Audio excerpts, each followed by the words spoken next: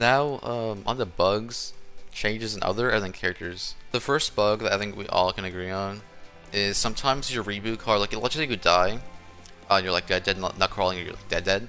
Your card will appear in the middle of the map, but underground. So your teammate can't even pick up your reboot card because it'll be in the middle underground, and obviously there's no way to go underground and get your card when it's glitched underground in the middle of the map. And then jump not working on walls while in hit. This has pissed me off so many times in the game, where like I'm against like a wall or like a fence or like a small. It's not even a wall. It's like a fucking rock, like the smallest rock you can ever imagine. And I'm spamming the A button, trying to jump over it while I'm getting hit, and I'm just rolling. You know, like if you're against a wall, and like it's not even a wall, it's like a fucking rock. You should, if you're trying to jump over it, you should jump over it while you're getting hit. Because that's happened so many times, and it's so annoying. I don't think that's like really a bug, but it's like something they should definitely look at. Number 3 is fixed Black Whip type moves. I've already mentioned this like 10 times in like all my streams and today. Black Whip, Burgers, Wires, and Froppy. It just doesn't work sometimes, and it's like most of the time. And I'll put like a fucking long ass montage of that. 4, moves don't come out, but takes the use. I already mentioned this with like Ochako, Yagiro's cannons, and other characters where the moves won't come out while you're getting hit, but it'll take up the cooldown. Or they will come out, but they won't work. Like they'll do like the moves will show up, but they won't do nothing. So I don't know if that's a glitch or anything, but it's annoying. Item cards still work, same as moves when hit. Oh yeah, so like let's just say you're, like again for Yagiro's cannons, or Choco's rocks, and moves like that. You know, like you can pick up a purple card, a green card, a blue card, a red card, a fucking yellow card.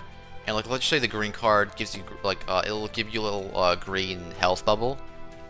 Let's just say you're like in the air or getting hit, and you're spamming, like you spamming the fucking item.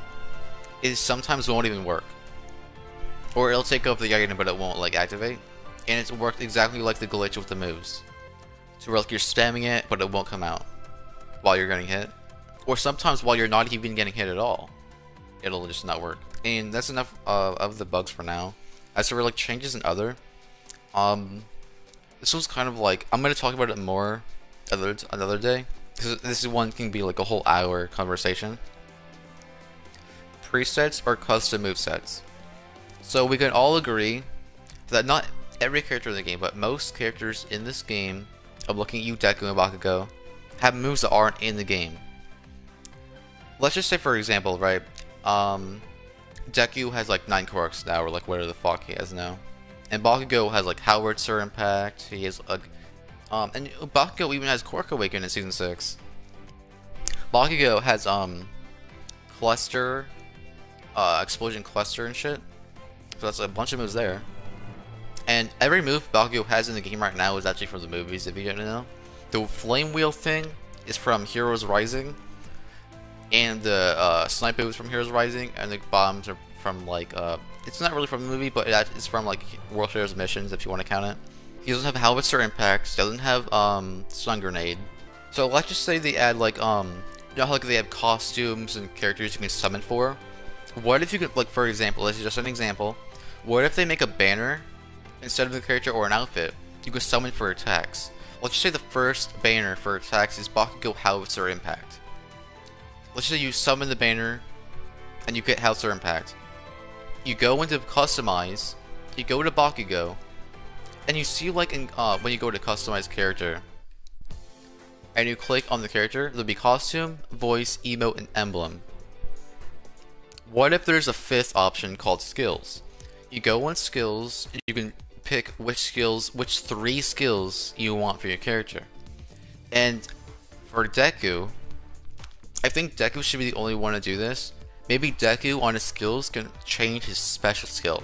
Because I've been thinking about Vigilante Deku a lot. Because you have the Purple Mist, you have Float, you have Fajin, and you have Danger Sense. I've been thinking about this really hard, and I don't think any of those moves could be skills. I think they only work as special skills. Let me explain. Float. Who really thinks that should be a skill? That should be a special action. Let's look at the Purple Mist. Purple Mist could maybe be a skill. I think it'll work. Actually, you know what? I think let's give that a pass, right? That's the only one that could work as a skill and not a special action. Danger Sense, it would be so broken as a skill because if you just spam it, right? I think that should be a special action. What's it? Fajin. I don't think there's any. The only thing that reminds me of Fajin is Ida's or Cerebro Turbo, but it's like different, right? So that's like the only one that's like maybe could be a special action, or like maybe it could be a skill, and maybe Deku and Kirishima can have unique special actions like that. Yeah, and like customized like that, you know. Plus Ultra should give health and shields and activate when crawling. So Plus Ultra gives you full shield back, but it doesn't touch your health. I think I should definitely give you your health back because no one, there is no one, and I mean no one, who thinks Plus Ultra is busted.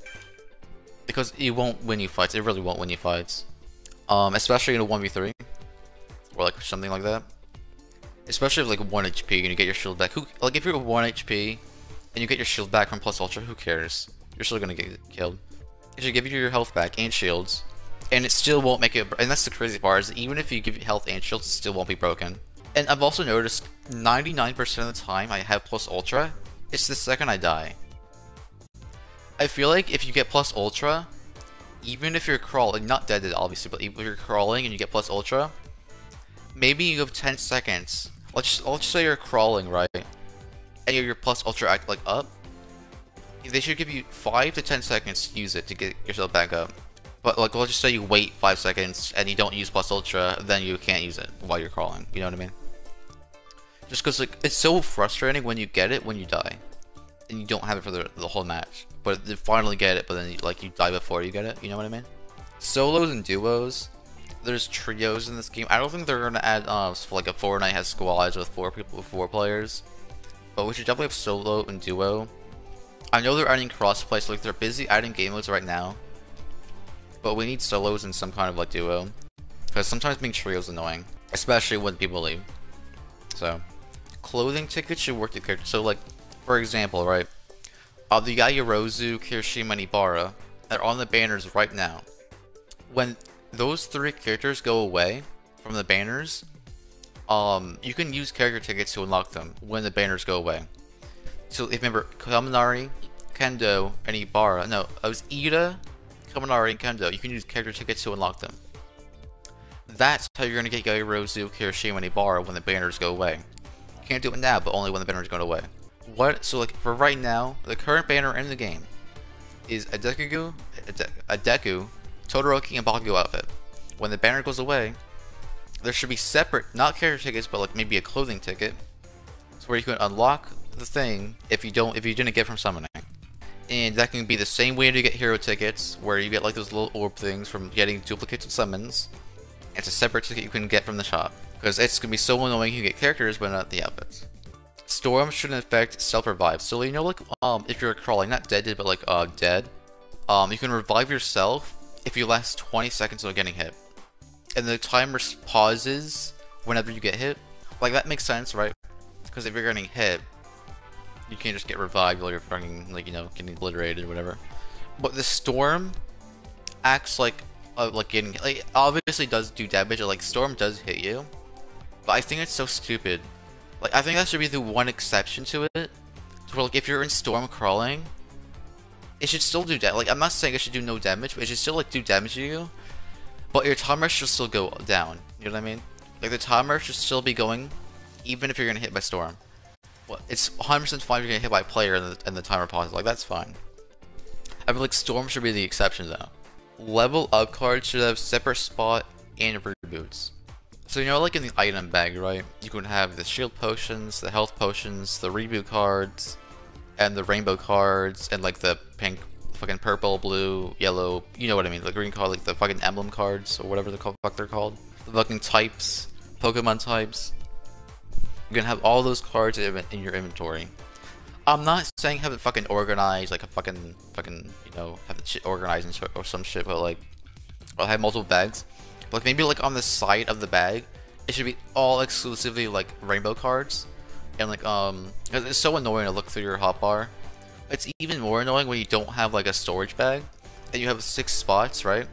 Those 6 spots should just be healing items, and there should be a separate pouch like right next to it for the like the purple or like the fucking rainbow cards. You know what I mean? Because it's like so annoying. And there should be a separate like slot for the reboots. Because it's so annoying to have everything in the same bag.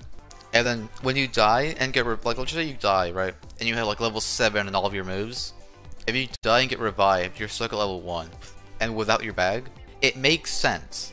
Because when you die, you drop your bag and you drop all of your items. I feel like if you die and get revived, you should get your levels back. Or reduce them by half. So let's just say you had level 4 in all of your moves. They should get revived to level 2. You know, because it's so annoying when there's like 2 teams left, you just got revived, and your opponents have full level 9, and you're stuck at level 1. You know what I mean? Like, I understand it, it's like fair, because you die, you know, you should get some penalty for getting revived. But it's like, how are you going to fight 3 people with level 9s with level 1 moves at the final Storm is so small? Next section is characters I want